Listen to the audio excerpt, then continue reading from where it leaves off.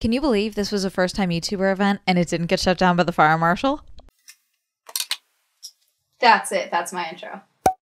Hi, I'm Amanda watching Swell Entertainment, and today we are talking about Open Sauce, a science/makers convention hosted by YouTuber William Osman. So I actually found out about this back in March from my creator friends, Evan and Caitlin. They were invited to be featured creators. Apparently people from the event were asking them any creators that they should invite as like press media, and they thought of me, which was very nice of them. So they told me that back in March. I said, absolutely, I would love that, great. And then I heard nothing from Open Sauce. So you know me, I bought a ticket, May 3rd to be exact, and I bought the premium pass for $364.15. Now, premium got you a couple of different things, including, I think, the goodie bag, an hour early access, and then the creator talks, okay? However, a little over 2 weeks ago, back in June, William messaged me on Twitter and said, hey, Evan and Caitlin said you were interested in coming, and told me that they could offer a guest badge and a hotel wristband if that was something I was interested in. I said I had actually already ended up buying a premium wristband or pass back in May, but I would still love a wristband for the hotel if that's possible. He said, great, give me your name and email, sent it over. And then, is that the one that you actually used to buy the pass with? We'll refund you, save some money. And then I have no idea if it actually got refunded. I never got a confirmation or anything. I'll have to check my credit card statement to see if it got refunded. I don't know. He said I could pick up my badge the 13th or the 14th at the hotel for the creators.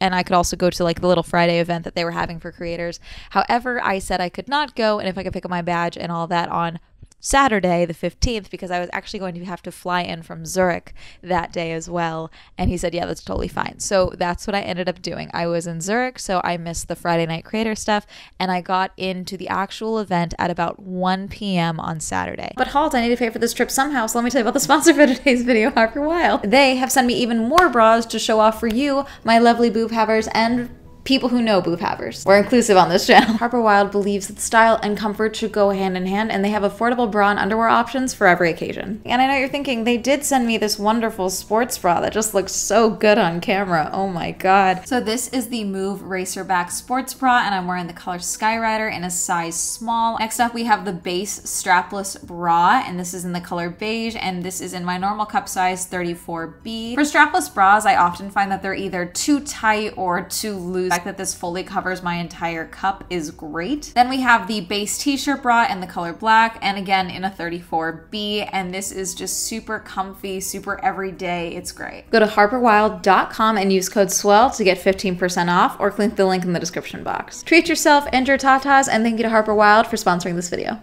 I was able to do the full day Sunday, but anything that happened right at opening for the start of the event, I was not there to witness. So what I did hear was that the line was pretty long, and someone said 30-minute wait time.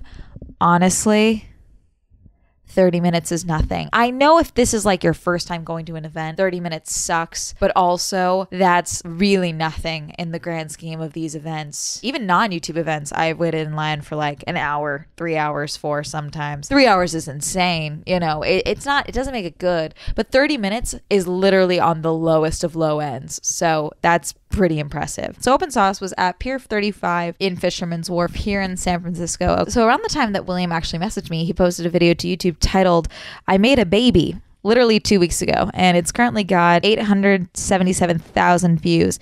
Now, in this video, he's talking about Open Sauce, but he's also talking about how him and his wife had a baby. But in this video, he goes into depth about Open Sauce and a variety of different things that are going to be at Open Sauce, as well as he made a 3D model to show off Open Sauce itself. It's a little funny because he says that they are going to be using a battleship for Open Sauce, and then he says that the accountant said that they will be making less money than they are spending on Open Sauce. And I could have told you that when you said that you were renting a battleship.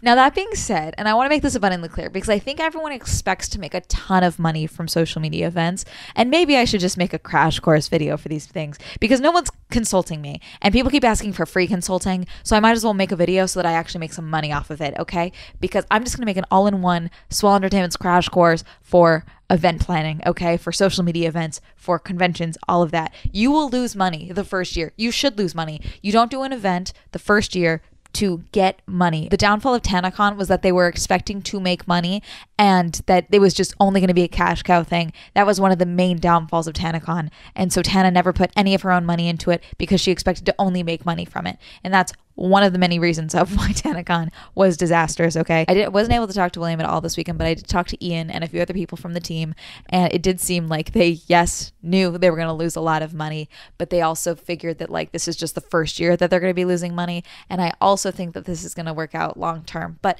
losing money for a first year of an event is the norm. The same way that when you open a restaurant, you plan to lose money for 6 months, if not longer, ideally longer. I personally think you shouldn't start a restaurant unless you're planning to lose money for the first 12 months, but that's just me. If this event had made a ton of money, it would have been an outlier. Them losing money the first year of the event is pretty standard. I don't think that's out of line to say, because this is a new proof of concept. There's a lot happening here. We'll talk more about some of the sponsorship issues and things like that I heard about. So 1 p.m. I was exhausted, but I checked into my hotel here, still here currently, and went straight over to the hotel to pick up my badge. And then I went straight over. Where's my badge? Hold on. So here is the Open Sauce badge. It says Guess Open Sauce, and it's got the robot on it, made by JLC PCB. And I originally went through the side entrance, which is where they drop you off with the car, because I took the shuttle from the hotel over to Open Sauce. Here's the map of Open Sauce. So Pier 35 is also massive. So they ended up, I think only half of the actual pier space, the building, was used for this. Honestly, I think you could have extended that a bit more. As far as crowding goes, I did get a total for the amount of people that went. It was 5,000 tickets total, so about 5,000 people per day, okay? Probably about 450 per day, 4,500. You get my point. I'm assuming. I'm tired. I'm jet lagged. Sorry. And I think that was a good number, and I told Ian that it was a good number because we were talking with a couple of people at the after party Saturday night. Someone else, a friend of mine, was like, yeah, 5,000 just seems like a low number. And I said, well, 5,000 is what got TanaCon in trouble. And Ian was like, we were literally just trying not to be TanaCon. I said, great. I hate being late to events. Like, I can't. I don't like it. Because, like, so much has happened already. It's packed today. And I don't know where anything is. And I usually know by now, so I'm, like, prepared for the schedule. But this is weird. There's so much to look at, and I don't have time. So inside we have the safety zone, which is basically, how do I describe the safety zone? This is where the egg drop contraption was. This is where the robot tug of war was. This is where the giant mech also was. There was a lot happening here. As someone who is not a science creator, I'm nosy, I'm curious, I like learning about things, etc. This was very cool. The amount of stuff here that was just really cool. Everyone I spoke to was very excited to talk about their creations, what they've made, things they're working on, all of that. It was very fun and exciting. But the safety zone, there was a lot happening there. They ended up also having the little car races, like the little derby that they had where you could bring your own souped up little car, but there were certain specifications, which if they do that next year, I kind of think that I would do another road trip, because picture me, my car, okay, and then strapped on top of it is a Barbie car that I've souped up. Like a little hat, driving to San Francisco. I think that would be great content for me. Do I have the capabilities or the knowledge to do this? No. But I try things so you don't have to, and I will figure it out. And then the whole other further area, there was more like, that's where the shrimp fried rice was, the giant drone that can carry a person. And then outside, over here, as you can see, is the SS Jeremiah O'Brien Liberty ship. So we're literally on a balcony. Inside the pier is where Open Sauce is. This is the food truck situation. So there's a couple of different spots for food. This is the one part that I think that is cool in theory, and then in practice it's not great, but you figure it out, you learn, okay? And this is something that it's cool, okay? It is cool, but I also can understand the complaint. So the complaint that I heard with this is that if you wanted food at this event, aside from the robot that was cooking fries and the shrimp fried rice, that was obviously like a little sample, if that, you had to go up the stairs to get onto the SS Jeremiah to get food. There was food tickets, so it was $22 for one food ticket, $3 for a drink, $7 for dessert. There was tacos and burgers, I believe, up on the proof. I ended up never actually getting food because the first day when my friends were eating, Robbie and Tori, they got food and my appetite was just all over the place because of my jet lag. I was on a whole different time zone at this point in time, so I really wasn't hungry. And then it wasn't until 3 hours later ish, no, closer to like 4, when I was like, okay, now I'm hungry, and I went to go get a ticket, and they were gone because the food was out. So I got ice cream. But to get onto the ship, you had to go up 2 ramps. Basically, we'll go up one and then come down another. And as someone who has no mobility issues, I will say these ramps were rickety as hell. I can't imagine what it would be like if I had a cane or a walker or something like that. And I also personally did see someone's service dog. I don't know what the exact situation was, but the service dog had a meltdown on the stairs because of how rickety it was. I assume because it couldn't properly alert it's human or what have you, and so they ended up having to do bring the dog back down the stairs basically. And so that's just kind of something where it's super cool in theory, but there should be at least an option on the ground level. Okay, that's just something that should be the case. The boat's super cool and people were still being able to tour the boat. The engine room was a whole thing as well, and also you could go and like sit in the gunner seats and like move the things. The ship was cool, it was cool, but you know, food options, there should also be one on the ground.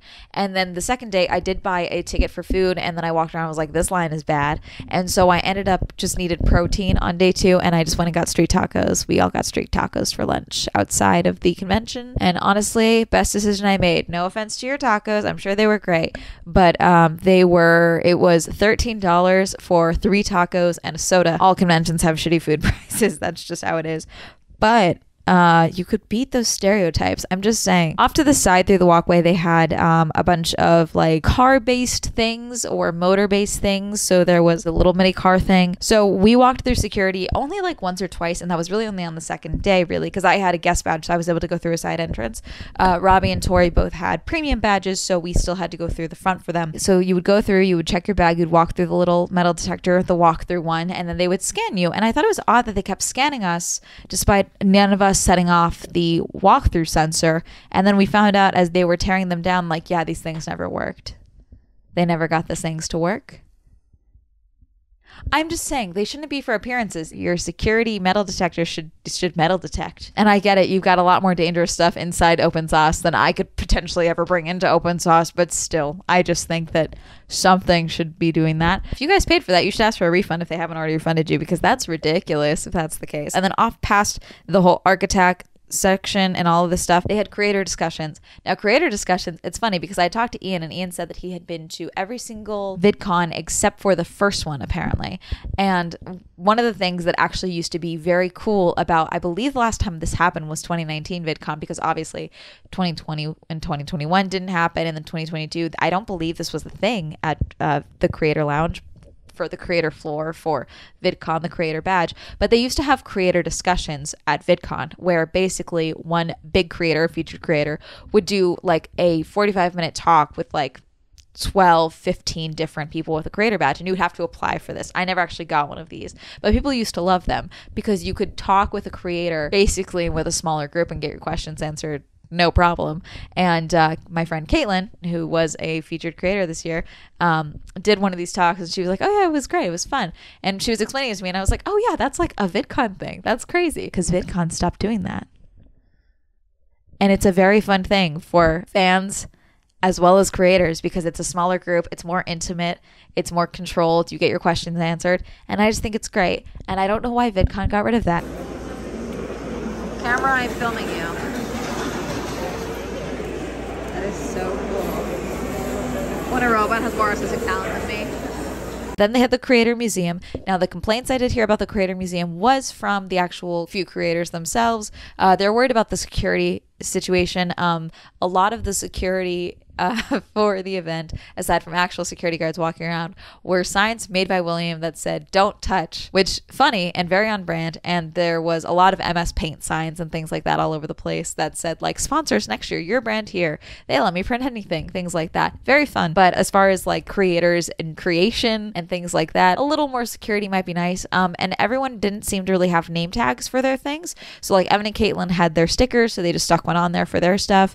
A few people made little signs. but I think there's a way to kind of do this. Something as simple as having like little, you know, desk placards in like old-timey movies, they have these now, but like CEO, things like that. I don't know, get a bunch of those blank and then get label makers and then make one for each person that has one. I think that's easy. Also, a way to do this in a way that's safe is get one of those IKEA, those big organizers, like the things that go inside your closet. Those are pretty cheap, or you can make one, but you do that. Okay, so you have a big setup with that and you can personalize it to make it cool or whatever. You just get a big piece of plexiglass or something and screw that into the front part. And then that way creators can go behind it and get their stuff, put their stuff in, tweak it. But then it's a little harder for anyone to get through it. And it's not just like one little divider and then a sign that says don't touch. I think that's a really easy fix, and something that can just be cool and also bigger, a little higher up. And then you guys having nameplates potentially available for people that you can personalize day of. So that way, if you even do have last minute additions, that's something you can deal with and add on. It's kind of fun. BattleBots had their own thing as well. So there was a bunch of different BattleBots, like competitors. Is that the word you use? And I was trying to tell the BattleBots guys, I was like, you know, you guys are like right by the orb. You should pitch to get yourselves projected on the orb for like one of the battles. That would be super cool. Just a gorgeous flamethrower from Dutch Oven.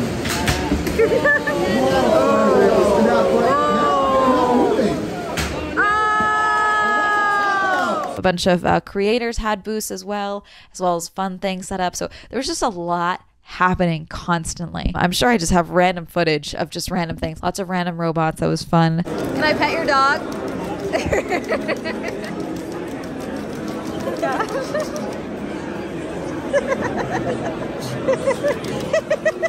And then there was the main stage. Now, the main stage, I was told there was about 500 seats set up for the main stage. Not enough, but also space requirements. I get it. Honestly, I think you probably should have flipped the stage around.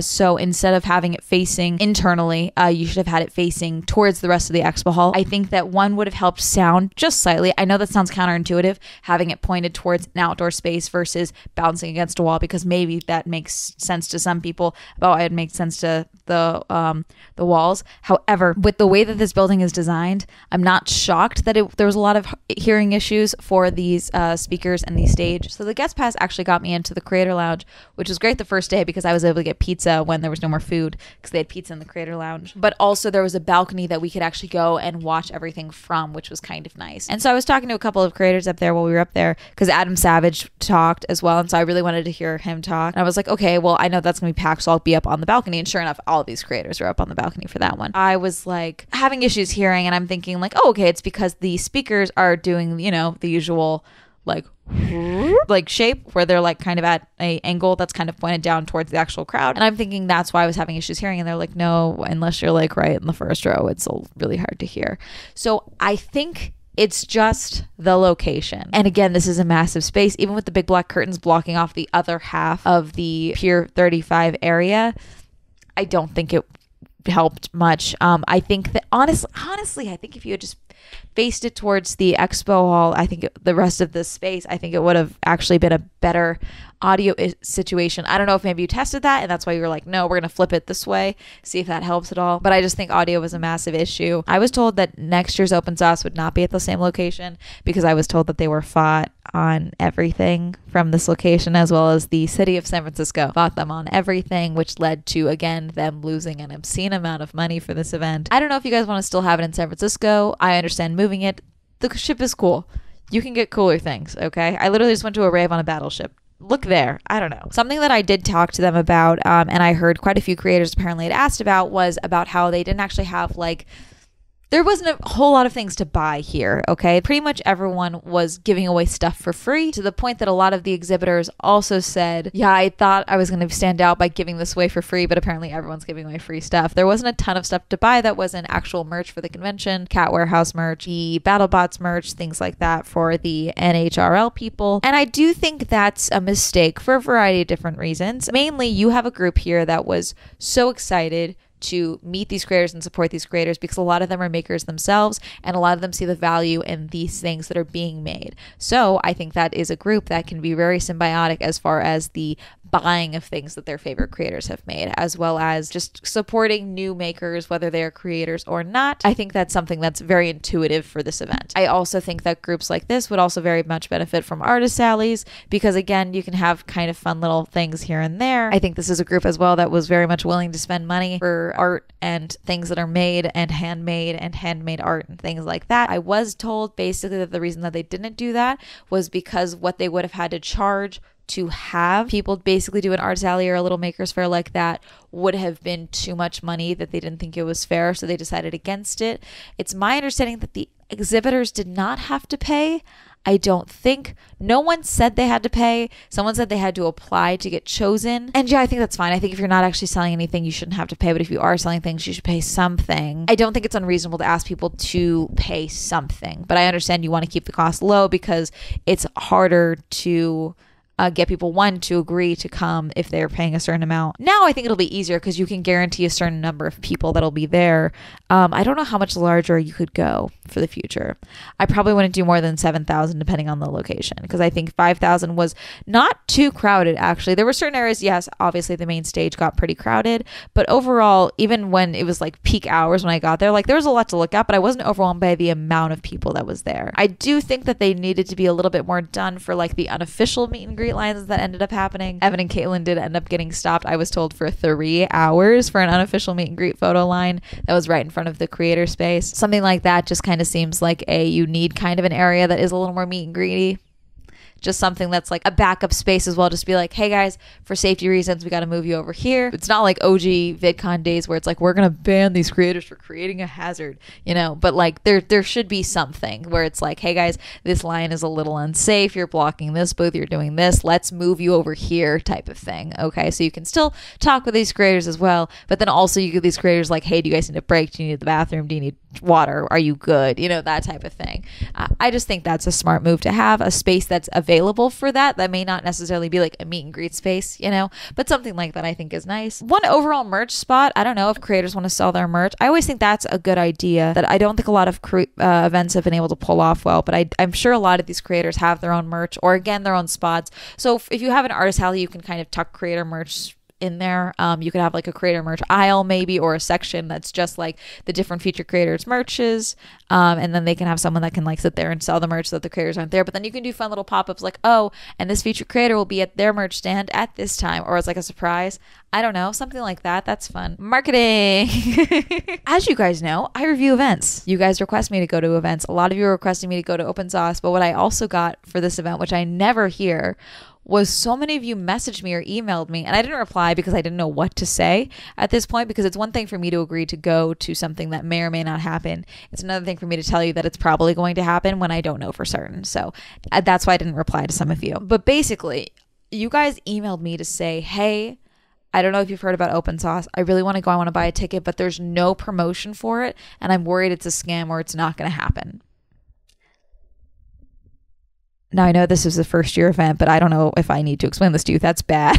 You really don't want that happening. I don't know exactly what marketing you guys did, because obviously I heard about this from Evan and Caitlin, and then I saw William's video. William messaged me, all of that. And obviously I heard about it as well from you guys recommending it to me. So I don't know exactly what marketing you did, but I didn't see much, if any. That's a mistake. And I don't know why this keeps happening. The explanation that I heard, again, like from Creator Clash, is that people don't want to promote an event when they don't know if it's actually going to happen. But obviously, if you don't promote an event, you guarantee it not happening.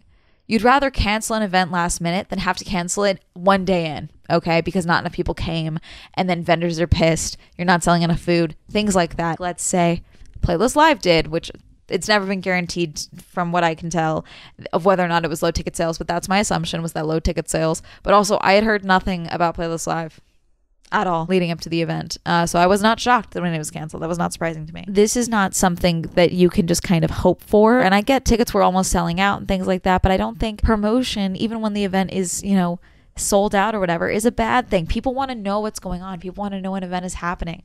And I'm going to show up regardless whether it's canceled or not, because I'm crazy, but not everyone has the free time that I do. This is not everyone's job the way it's mine. I can afford to lose a weekend to come to San Francisco to film an event or review an event, whether or not it's going to happen. Okay. A lot of people don't have that. So I don't think there's anything wrong with requesting the peace of mind that this event is happening by hearing the people putting it on, talking about it. I don't know why it's so difficult for me to talk. God. So I was told that because of the current state of tech, it's very hard to get sponsorships. As a creator, I can tell you right now, it's very hard to get sponsorships for a lot of people. And those people getting sponsorships, don't be surprised if creators start talking about how sponsorships are going down.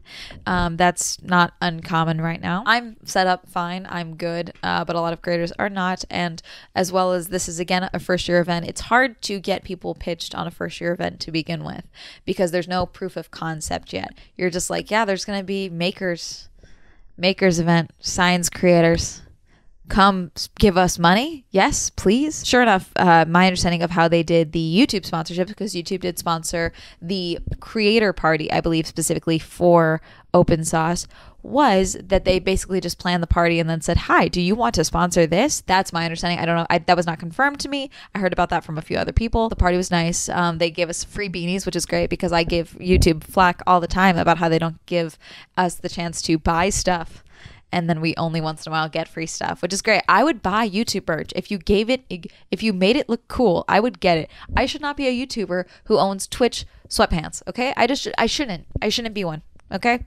But you guys don't sell me sweatpants. So that's that. But I think that that's going to be much easier going forward for Open Sauce to be able to be like, hey, we're doing an egg drop. Here's what it looked like last year. Would you like to sponsor the egg drop? And we can put your branding here, here, and here. I was told because I said like, oh yeah, the bags that you guys give out, that's a very easy branding spot because then a brand is happy because their brand is literally associated with the event for at least a year until the next brand is going on. And apparently there was someone who was going to do that and then they pulled out. I don't know. But again, you can show like, oh, look, here's the photos of people picking up all their bags. That's an easy pitch, I think, as well.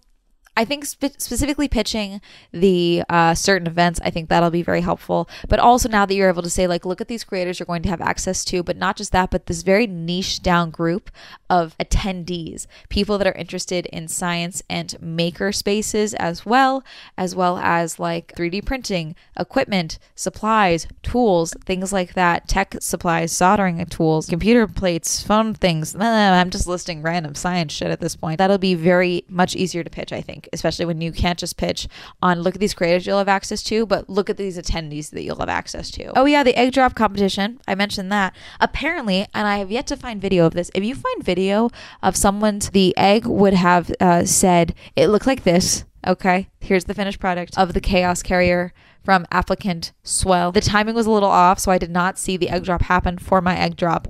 But I then afterwards went up and was like, hey, I'm assuming it broke, but like, how did Swell, the Chaos Carrier, perform? And they were like, oh no, it did good. Like it landed and then the egg rolled out, but it was still intact.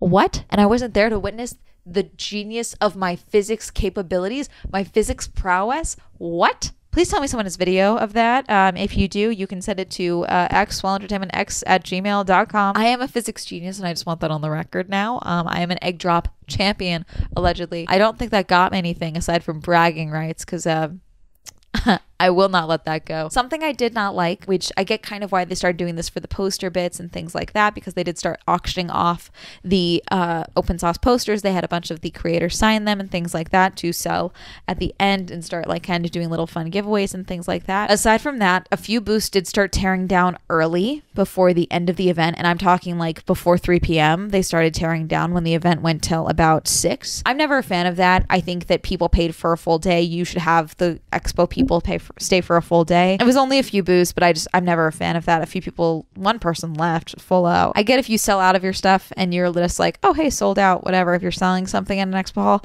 that's one thing. But these exhibits and things like that these basically were, I don't think breaking down is a good idea. And I don't think that's out of line to be like, hey, you signed up to have a space for the full 2 days. You got to be here for the full 2 days. Some people have family emergencies, things like that. That's understandable. But there was a few booths that did this, and I just don't think that's a good idea. I don't think it's a good move. Again, people paid for the full time. They should stay for the full time. That's just me. I'll be interested to see what happens next year. First year is one thing, and we're seeing this now with some other events as well. Second year is the real test. Can you do it again? Can you improve upon it? You guys are starting in the red for this year, which I think is probably better, honestly, because I don't want you getting overly cocky and thinking that that's your new baseline and all of that. So there's a lot that can go wrong with the second event, but also you know what went right with this event, you know what went wrong. So there's a lot of learning happening. So I'm hopeful for you guys for the future. Overall, I had a lot of fun at this event. Little tweaks, obviously, first time event, but you guys should be very proud of yourself with what you were able to pull off. Some seasoned events can't do this. Something that happens every time I recognize an event by one of you, my viewers, you come up and you start doing an information download with me. Oh my God, let me tell you what happened. Here's the horrible thing that happened. Let me tell you about my experience. Let me tell you this. And it's a lot of negative things about the event, which is great. That's important. And I'm thankful for that. Obviously, that makes this channel run. But I do think that there was something to be said about the fact that everyone that came up to me this event was so excited to tell me about the things that they had seen. And have you seen this yet? You need to see this. Literally not a complaint aside from the food situation. Like, and that was people being like, yeah, I did hear about people complaining about the food thing because, you know, it's hard to get up there and all of that. And apparently the ship was supposed to come with a ramp and it said they had stairs, but also for that space, I'm not shocked that it was stairs because it's a tighter space. A ramp would have to be longer because those were fairly steep stairs. But you guys should be very proud of yourself. This was a very well done event, especially for our first year. First year conventions are never easy to pull off. I think 5,000 was probably the best number you guys could have gone with. Anymore, I think it would have been a mess. And I think it was just enough people that this was a full space, but it was never too crowded. Did you go to Open Sauce? Did you hear about Open Sauce? Were you worried about it being canceled? Were you one of the people that emailed me? Were you there and you didn't see me? Let me know. Comment down below. Reminder, I have a podcast, the Swell Shenanigans Podcast. Reminder that Swell Entertainment now has episodes going on Spotify. So the day after this episode is available, the episode will be available on Spotify if you would like to listen to it in podcast form. Reminder, I have merch. Physics Genius. I'm Mothmanda. I don't know. We'll figure something out for this. Shout out to my patrons. Thank you so much for supporting my Patreon. I'm also supporting my Patreon. Little down below. Like to film on social media. That'll be up here. And that's me. Have a lovely day. Good night.